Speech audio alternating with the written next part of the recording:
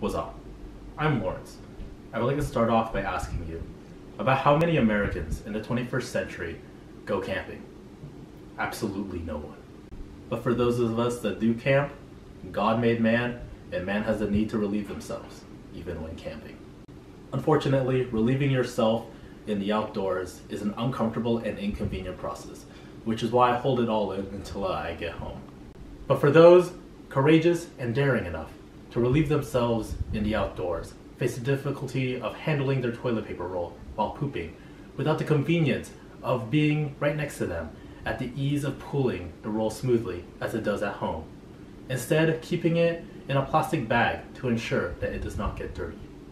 To solve this issue, it will require engineering genius, taking the great minds of El Toro high school students to invent the contraption known as the poop stick, patent pending. The poop stick eases the uncomfortability of relieving oneself while camping by having a toilet paper within reach and mimicking the accessibility from home.